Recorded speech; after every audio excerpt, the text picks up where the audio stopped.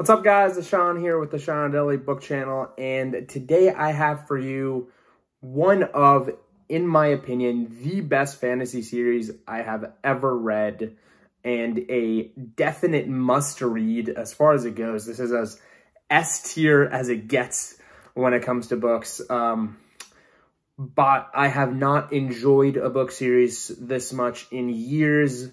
The depth, the character development, there's only one person we're talking about, and it is Joe Abercrombie's First Law Trilogy. This is a bit of a unique story, a little bit of a background so you have an idea about Joe Abercrombie. Joe is known as the Prince of the Grimdark genre. He is absolute master at showing a world where the characters are very gray. You're not dealing with saints over here. It's not characters that you exactly identify with, because they're all quite questionable people as far as who they are. But the level of character development that he does is by far beyond so much that I've ever seen in the fantasy genre. His ability to write interpersonal communication, his ability to write interactions between people of the opposite sex, it's absolute S-class. The criticism that these books have is on plot development. If you think about, like, okay, what exactly happened in this book? You may argue that not a lot happened. However, the story is more about the development of the characters, and he does it so well that it is beyond anything I've ever read. Just so you know a little bit about the world, it is held in a medieval, post-medieval type age. We haven't really hit that industrial revolution yet. We're pretty much on the cusp of an industrial revolution. No gunpowder or weaponry of any of that kind. Castles, cities, Game of Thrones-esque era. But the way he's written this story is actually very interesting.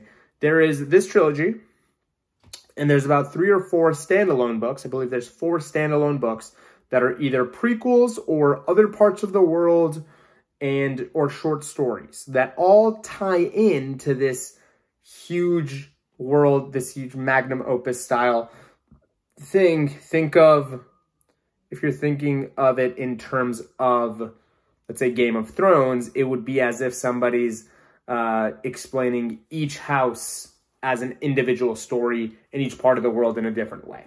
And it's done absolutely fantastically.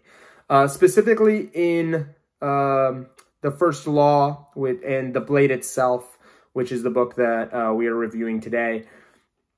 This story follows four characters. You have Captain West, you have Giselle,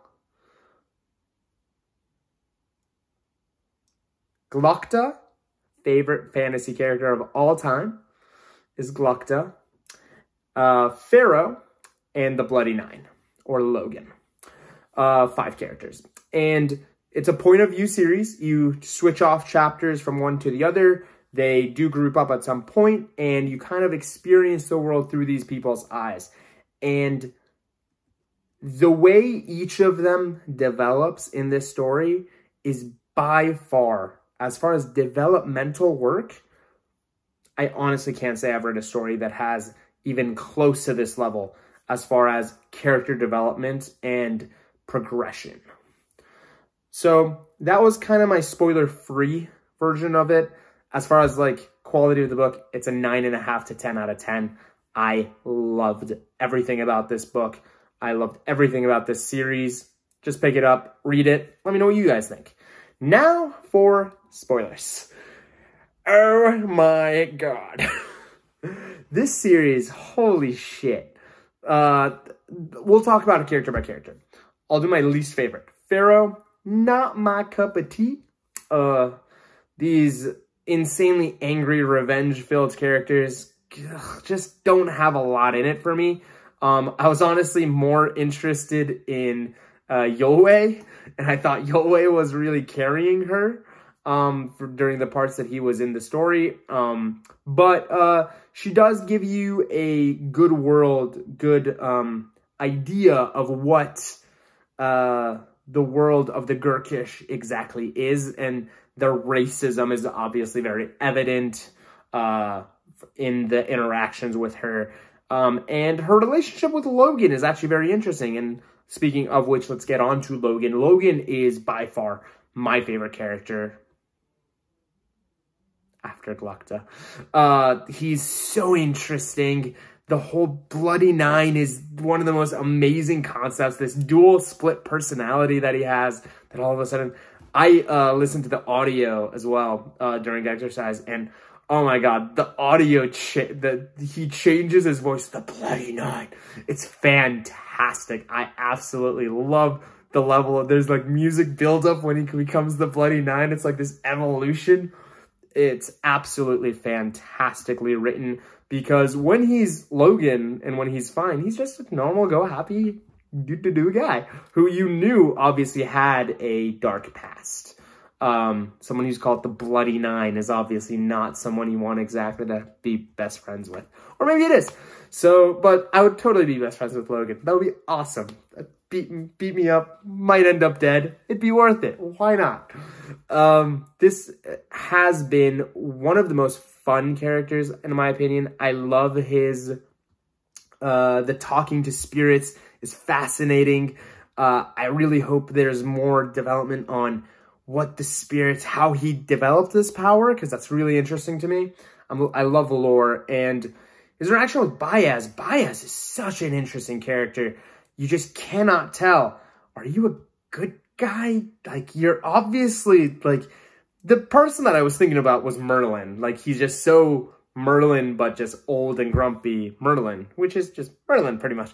So, and that's like a perfect, the Gandalf-style figure, but it's a Gandalf-style figure that you're questioning whether or not he's good or bad. And that's really interesting. Then we have, I'm saving the best for last. Giselle. Giselle was a character that, God, you're just meant to hate him those first 4 or 5 chapters. He's just so diabolically horrible to deal with. We've all had a Giselle in our lives. This, like, pretty boy jock type that just thinks he shits gold and that he's better than everybody else. Ugh. It's such a horrible thing to read. But he becomes better. He becomes a lot better, actually. As the story progresses, you start liking Giselle more and more as he starts to improve on himself, starts developing himself, starts becoming a better person. He actually does become one of my favorite characters of the story, and I absolutely loved him. He was fantastic throughout the story. His relationship with Artie, questionable. Very questionable. The whole dynamic between him and Glukta, that semi-rivalry almost, in a way, that he has, and that mutual hatred. I loved the scene where there was a little thing that I noticed in the book where after he wins the tournament that Baez let him win, obviously, and made him win, his dad freaks out when he sees Baez. And I'm like, okay, Giselle is someone. What's going on here? Baez won't just randomly do this. There's a master plan involved. And so, Giselle, very, very interesting. Now that he's joined the crew, we're going to see what happens in book 2. But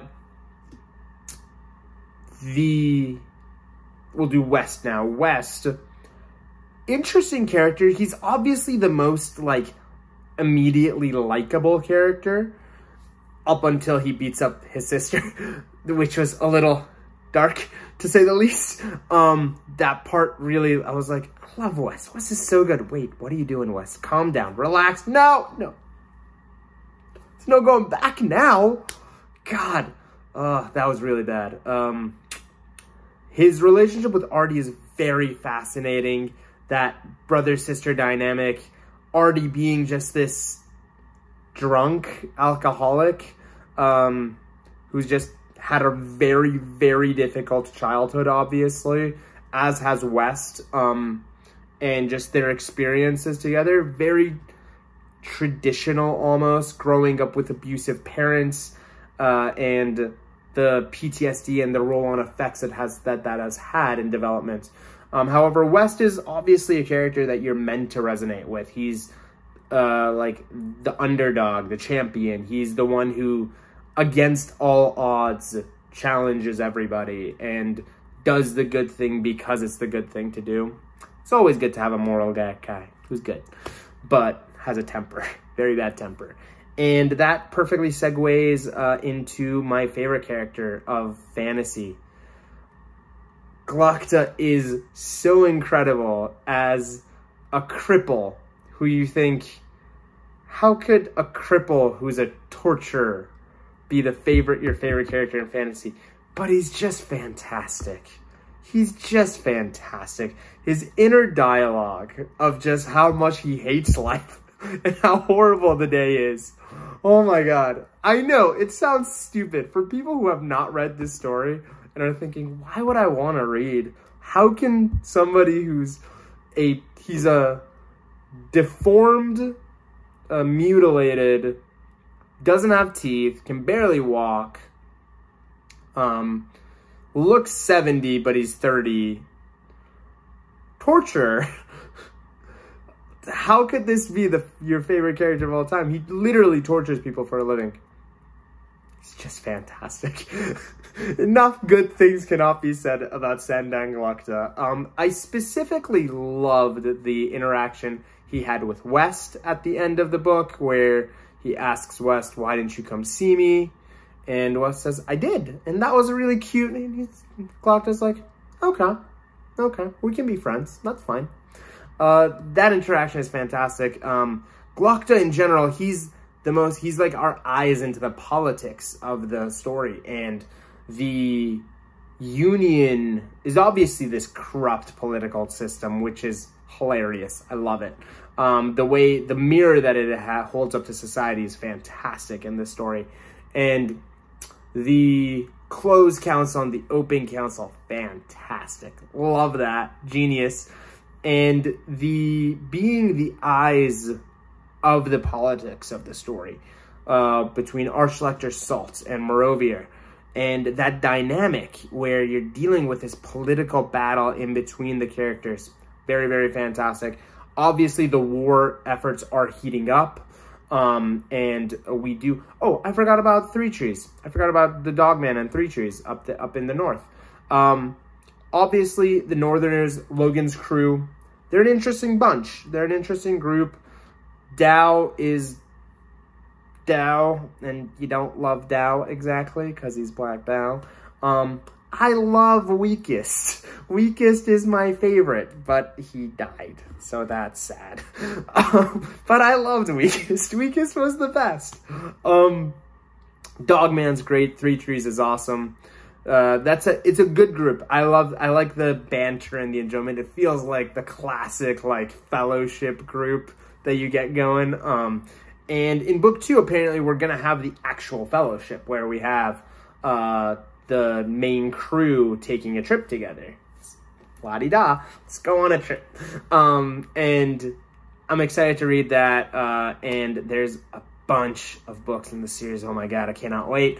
I love this one so much, and I cannot wait to share the rest of them with you guys. Tell me what you guys thought. What did you guys like? What did you dislike? Am I wrong about everything? Is Glokta horrible? Does me liking him make me horrible? It does. I know it. I don't care though, because he's fantastic. Why not all of us just go hand in hand, sit under a tree, and just talk about dead bodies floating up and floating down by the docks? Good times. Thank you guys for watching. I'll see you guys in the next video. Bye.